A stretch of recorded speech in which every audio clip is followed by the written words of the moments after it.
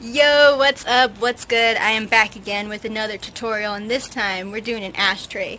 So this is more of like a novelty ashtray, you know, when you're just kicking it and the homies come over, you just like pull this out, set it down, and like, what up, I made that. And then they'll freak out like, no way, dude. But yeah, this is for that occasion, you know, just in case that ever happens to you. But this one is super easy, just like my last one. I wanted it to match the stash jar, so it's still the same exact feel. But this one has a cute little daisy eyeball thing. I don't know, I just seen this in my head and was like, this would be perfect for an ashtray. So yeah, very simple and very easy to do. So here's how you do it.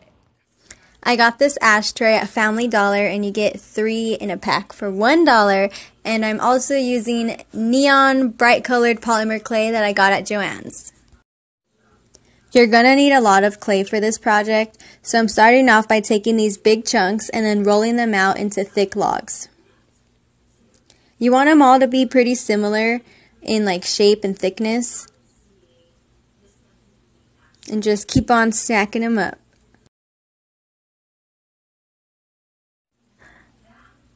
Alright, now I'm going to slice this half off, squish all of these colors together, start rolling it out, kind of like a candy cane, and then twisting it. I'm stretching it out super long too because I really want this one to be really trippy, you know, like really intense with all of the lines. Like the more you play with it and pull on it, the more intense it's going to be. Just try not to mix the colors, because if you start mixing it, then of course it's just going to turn into one solid color. So you don't want to like condition your clay at all, you just want to roll it around. Now I'm taking this, what is this called? This tool, I don't know, this rolling tool, and flattening out my clay. Sorry, I suck at voiceovers, but you know, I try, okay?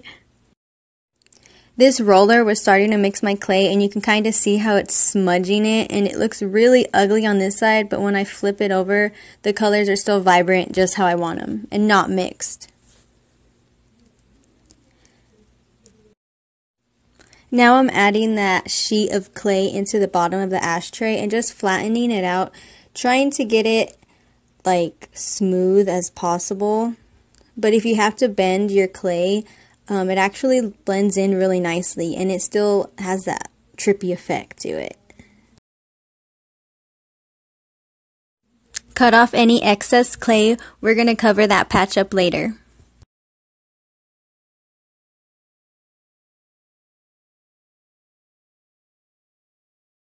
I had a few air bubbles, but I just popped them and then let all the air out and then smoothed out my clay. Next, I'm going to do the exact same thing, but I'm going to make a smaller sheet of clay just to wrap around the inner brim of the ashtray.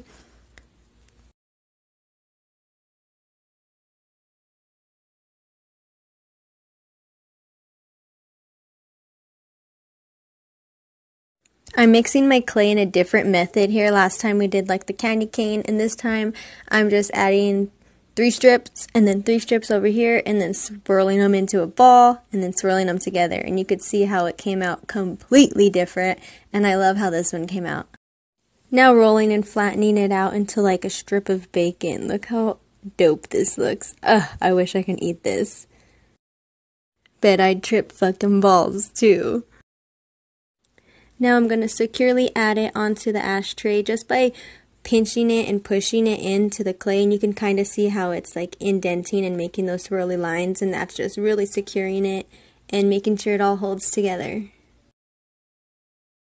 Now getting rid of all that excess clay.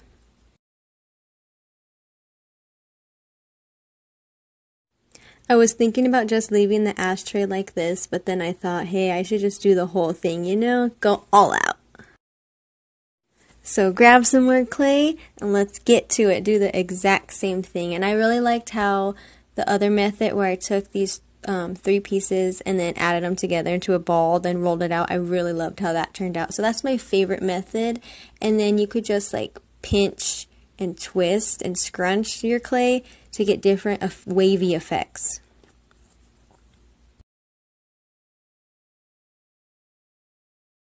Look how fucking sick that looks. I love this shit. I'm going to roll out my clay until it's just the right thickness. I don't want it to be too thin or thick, and it also has to be long enough to wrap all the way around the circumference of the ashtray, you know? Be very gentle with your clay. You don't want it to rip or anything, and if you're super gentle, you could stretch it, and if it's pretty warm, you can manipulate it very easily.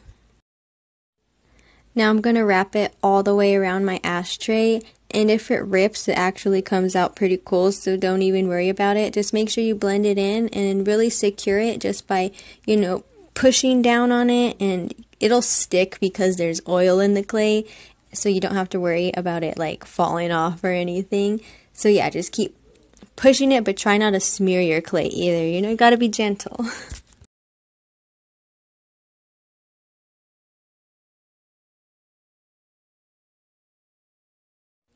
Cutting out this clay, it revealed the coolest layers of all of these intense colors, intense, beautiful, vibrant colors. It was awesome. So to smooth those out, I just pinched them, and I still wanted them to keep that shape just in case I ever did put a blunt in there or something. Keep smoothing it out until you're happy with the way it looks.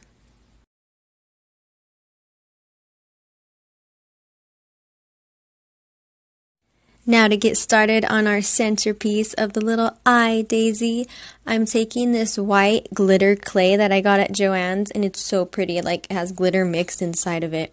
So I'm just doing an eyeball shape, pretty self-explanatory here.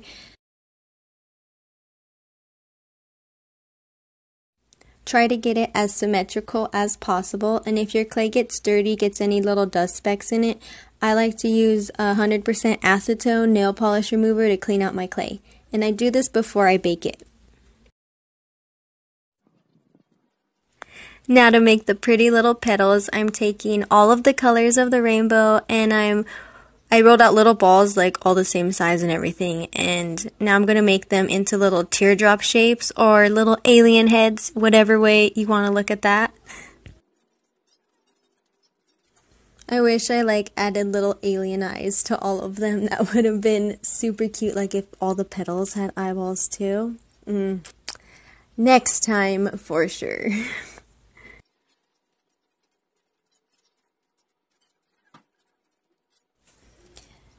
Now here comes the fun part, adding all your petals together and bringing this flower to life.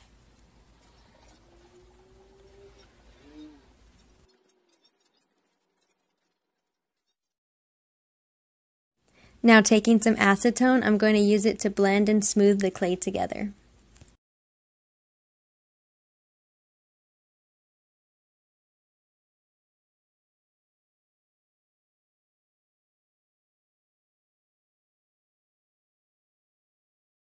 Once you have it all smoothed out, you can add it into our ashtray, finally. Make sure it's firmly and securely in there. Add your glittery eyeball on top. And now, to make the iris and the pupil, I am taking some silver glitter clay, cutting a cross and then another cross to make this star shape. Now taking black clay and then rolling that out, flattening it, and then adding it right on top of that bad boy. Super easy,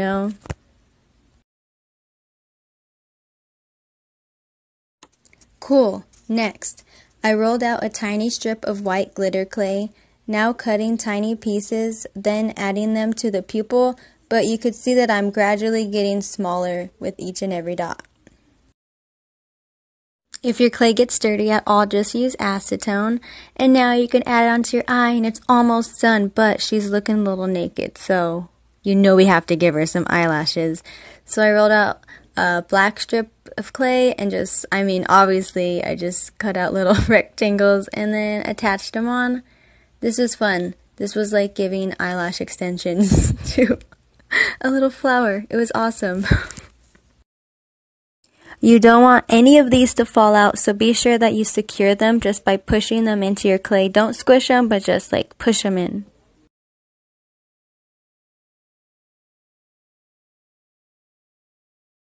This came out so sick. Once you're ready to add it into the oven, I put mine on for 185 and let it sit in there for about half an hour. I'm going to add a colored rhinestone on every petal. I have a pink one, orange, yellow, green, blue, and purple, and I'm using super glue to attach these.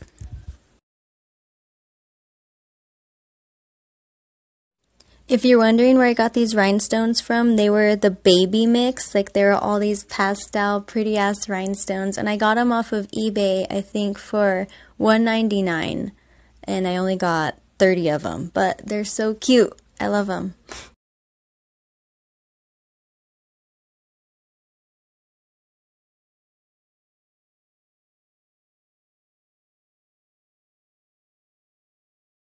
And finally, we reach our last step into glazing the whole damn thing. And you can see one of my eyelashes completely fell off. So be sure you secure yours. I ended up going back in with super glue and then gluing them down. But yeah, just glaze the whole thing. This part is super relaxing and so pretty because the whole ashtray starts sparkling because there's kind of glitter got in it. But yeah, this is really pretty, so glaze the whole thing. I didn't want to. I like the matte look, but I'm really happy I glazed it after. And you know, this is like a novelty ashtray. You can put like your cigarettes out in it if you want to, but I don't know. It's up to you. Nothing would happen though if you put your cigarettes out in it, or your blunts, just saying. And here's the finished product. Just look at it. Just look at all those colors. Like, what is even going on when you stare into this thing? I'm so happy, and I hope you guys like this. This is really fun to do, and I have a few more ideas like this. I have like a theme going. I had the stash jar, now the ashtray. I hope you like that. Super easy to make, you know what I mean. Follow me on Instagram, and yeah, that's the only social media I have right now is Instagram. So follow me at @pluTONIan, and I'll see you guys next time. Peace.